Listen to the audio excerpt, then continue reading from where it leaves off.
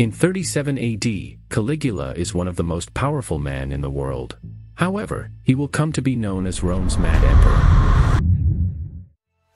I found a Rome of bricks, I leave to you one of marble.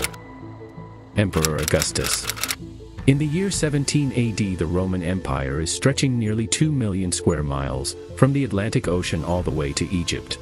At its borders with Germania, sits one of the greatest Roman generals, Germanicus, and his 5-year-old son, Caligula. Germanicus is the next in line to become the Emperor of Rome, but that's all about to change.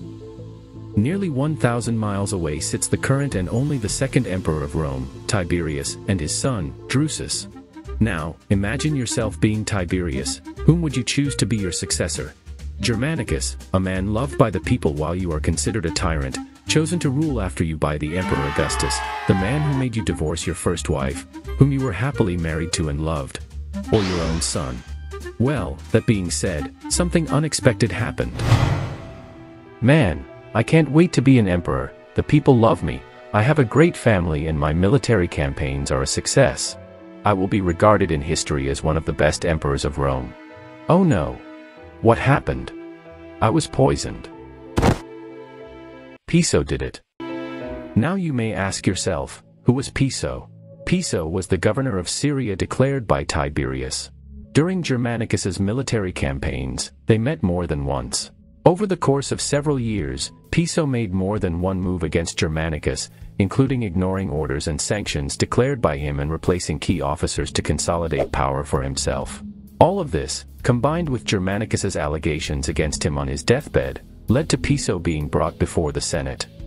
Gnaeus Calpurnius Piso, you are under trial for encouraging civil war, misuse of government funds and for the poisoning of Germanicus.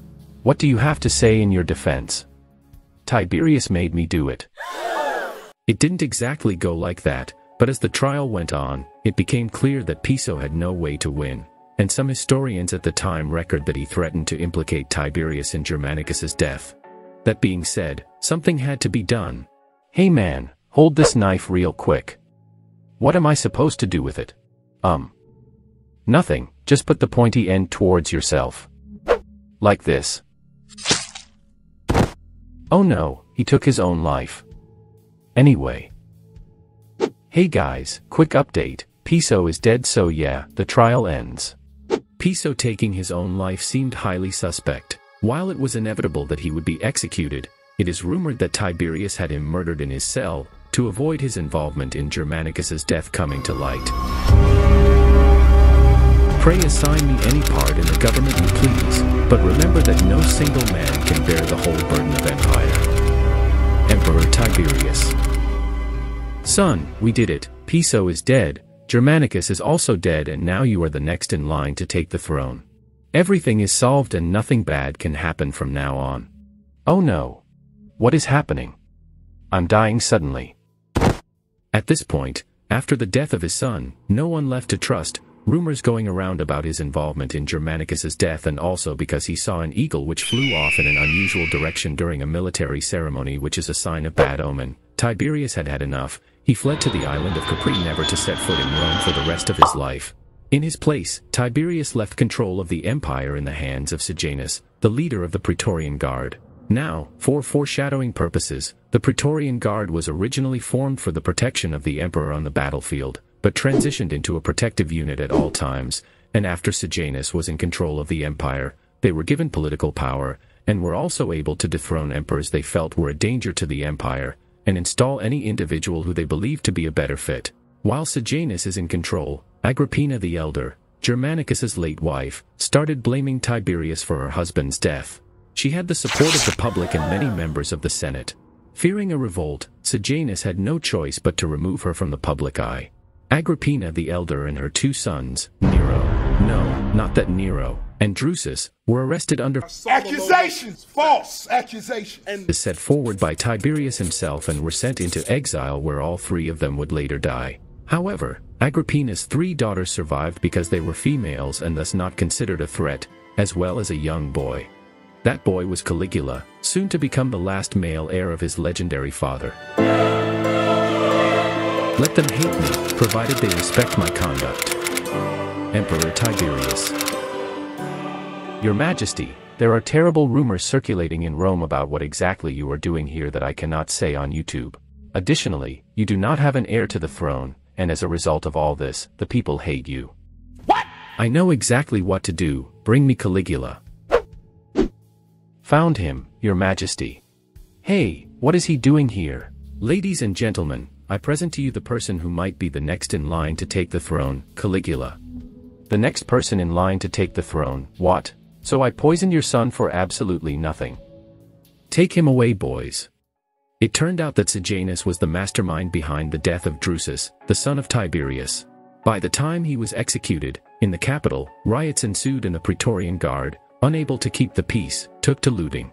Rome has descended into chaos as person after person were put under the infamous Tiberius treason trials. He needed someone new to restore the peace and keep the empire running. That man was Macro, the new head of the Praetorian Guard. Remember him, as he will play an important role later on. I have not yet become your friend. Retorting to a prisoner. Emperor Tiberius. Caligula grew up almost his entire life believing that Tiberius orchestrated the murder of his beloved father, and it was the emperor that issued the order to have his mother and his two elder brothers arrested and essentially killed.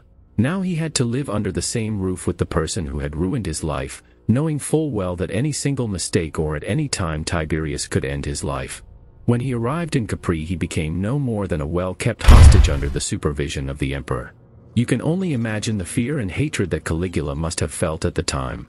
However, he had something going for himself. It is stated by many historians of the period that Caligula was an excellent actor.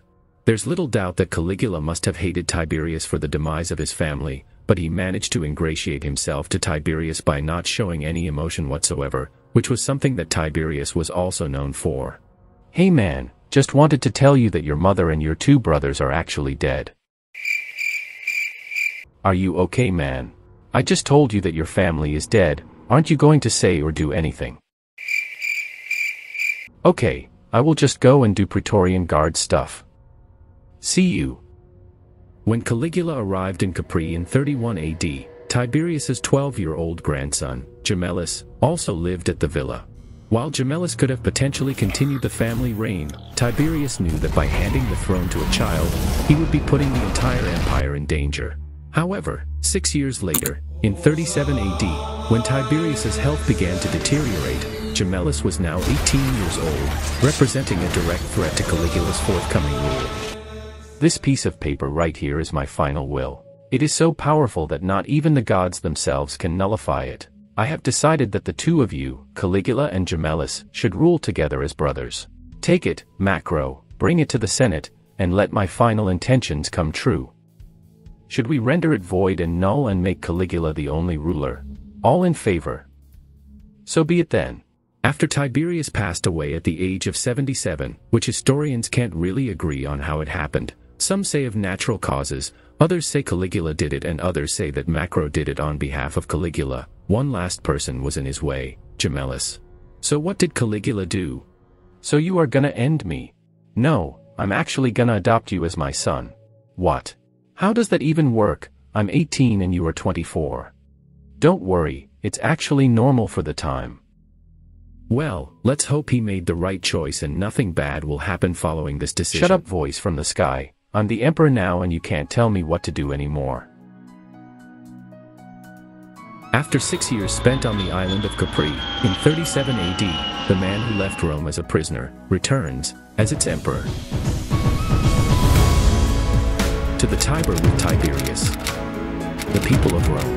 For over a decade, the people of Rome had been without an emperor. And what was their reaction when they found out that the son of the great general Germanicus was now an emperor? Well, they absolutely loved him. And what did Caligula do in response? Well, this might surprise you, but he actually did really well. He ended the treason trials of Tiberius, recalled all of those who had been exiled, repaired Rome's infrastructure, reinstated the epic gladiator games, and many more. He also rebuilt the family that Tiberius tore apart. Caligula appointed his uncle, Claudius, as his Roman consul and reunited with his three sisters, Drusilla, Livilla, and Agrippina. For 6 months, Rome and its citizens experienced a golden age. Unfortunately, tragedy struck when Caligula fell ill. Historians' opinions regarding the nature of this illness are divided, but let's play a game here. What's the most Roman thing you can think of? Gladiator games. Stealing inventions. The uncontrollable desire to expand to all known continents. Well, it's actually poisoning your enemies. In true Roman fashion, some historians speculate that Caligula was poisoned, while others believe that he suffered from epilepsy or brain fever. Additionally, it was rumored that he consulted with the full moon, and the illness was associated with the lunar cycle in the ancient medical community. Yeah, I'm not making that up. Regardless of the cause, Caligula returned as a totally different man. Had Caligula's rule only lasted 6 months, he might have been recognized as a formidable leader just like his father, known as the greatest emperor that Rome never had. Unfortunately, Caligula's rule lasted another 3 years. Hey guys, if you are wondering why I haven't posted the whole story yet, it's because I'm still trying to figure this YouTube thing out as this is a new channel. Anyway, the second part should come out soon as the script and most of the drawings are already done. Thank you for watching.